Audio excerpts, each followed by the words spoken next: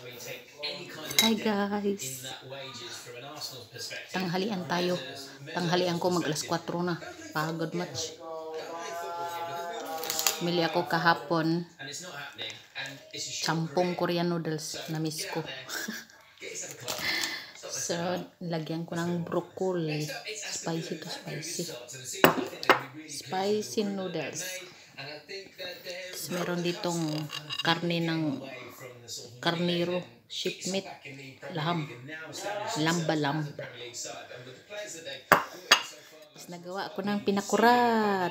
Sinamak sa Ilonggo, pinakurat sa Bisaya, no, vinegar, isili, may bawang, soy sauce. Sausawan ko dito.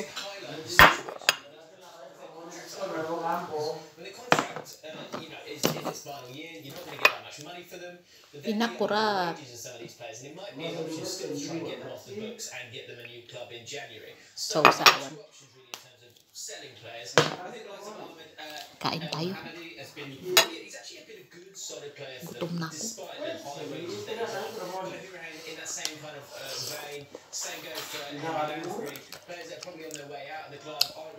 Laham.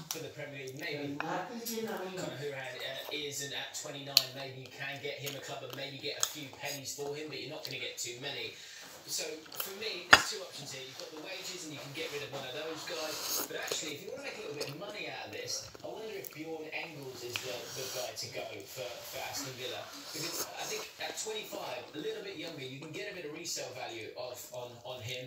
And in terms of the centre-backs for Aston Villa, they've been really, really good, haven't they? So I think Bjorn Engels, who's not a bad player, it's just kind of not... It's not worked out for him totally. He might be the guy who you let go and look to bring in someone new and make yourself a little bit of money when it comes to Aston Villa in this January transfer window. Right, so next up, Brighton and Hove Albion, the player that they need to get rid of. They don't need to get rid of him, but they don't need him there anymore, in my opinion. And actually, I think he can make some money, is Alireza Jahanbakhsh. Hopefully I've said that correctly. I think, look, you can get a bit of money for him at the moment because he's actually in a situation where he's still got 2 years left on his contract. And with that, and the fact that he's got McAllister in front of him, who I think is ahead of him in the pecking order, Leandro Trossard, ahead of him in terms of creative midfield, gets that kind of freedom. Certainly over his career at Brighton.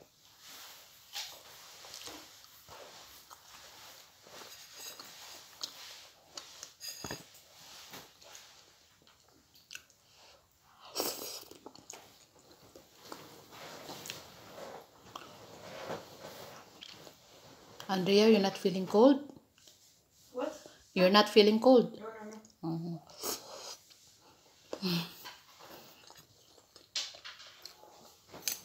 I'll leave it. I will clean later. It's okay.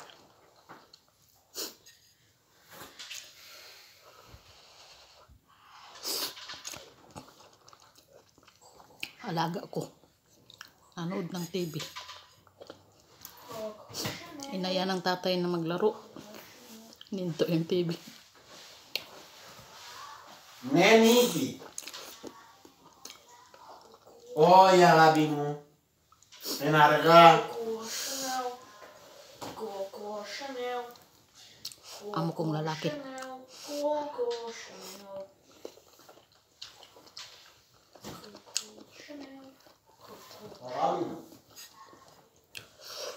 Mukbang to mukbang. Mukbang ba?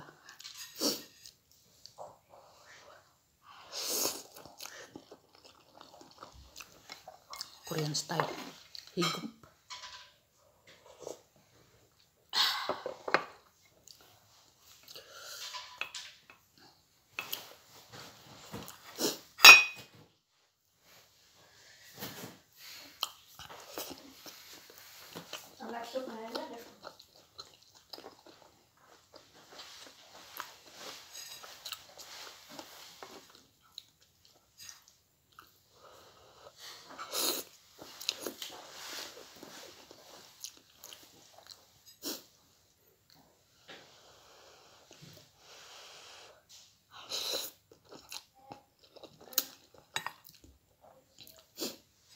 Tulo sipon lagi.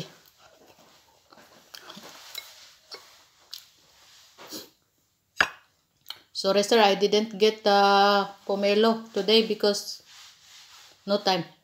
They had pomelo, pero? Pera village sir, but no time. Sir Costa's already No problem, go. Elvira, no problem. Next time sir. Yes, of course. They are very nice, huh? Yeah.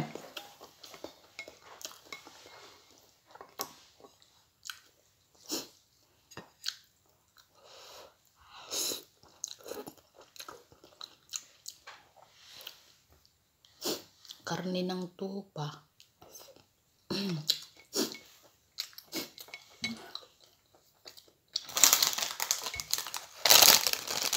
Other spicy seafood noodle, Korean.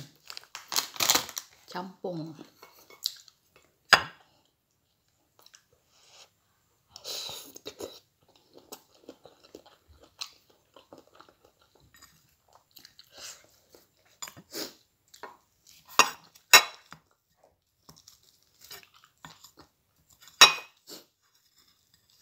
Sinipon ako sa anghang.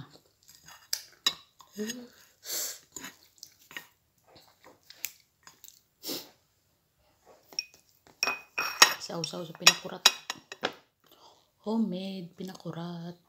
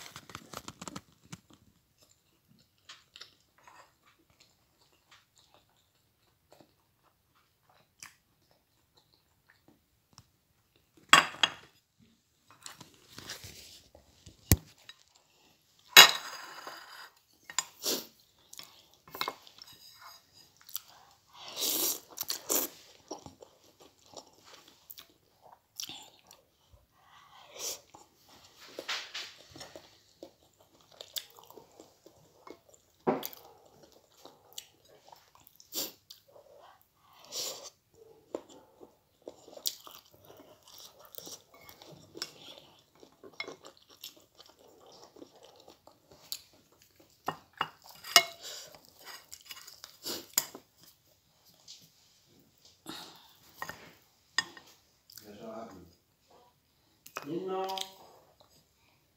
Mami. Naravamo gli asciuggiamattoni, sì? Appena più buoni, a fine non messe, che se non messe. Walang kanin kasi rin. Noodles.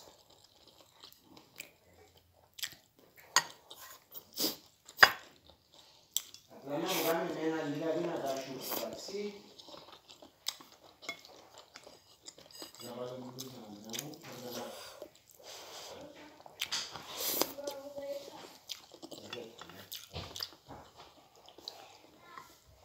Ina ano? Da. Ne. Yes.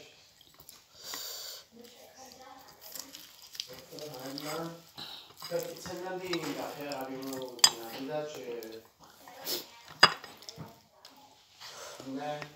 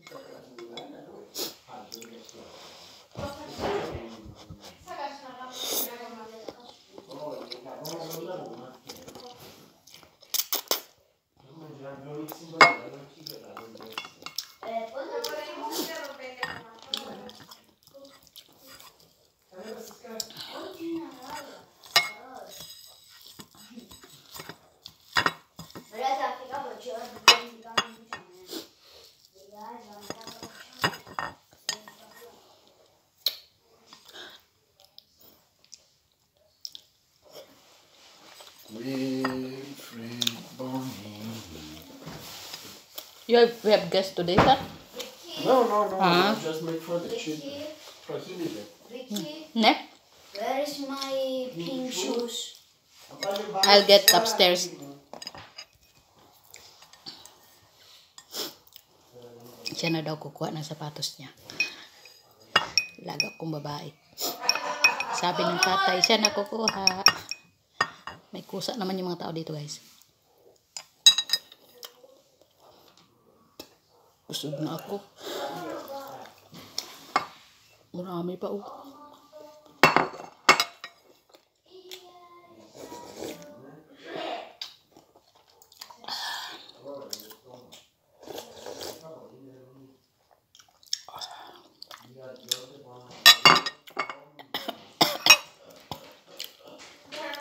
Manghang. Siya na kumuha ng sapatos niya.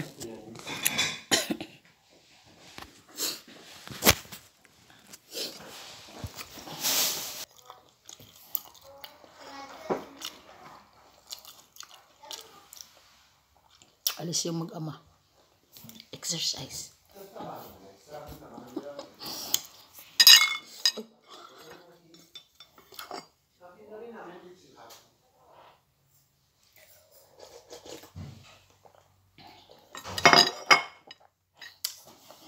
Busog na ako, guys. May natira pa, oh. Kain ko sa aking adopted na pusa. Sige, guys. Maglilinis pa ako ng ano. I-defrost ko yung karne ng tupa na nilagay ni Sir dyan sa hugasan. Kasi mag-grill sila. Kaya kain ko lang ngayon, oh.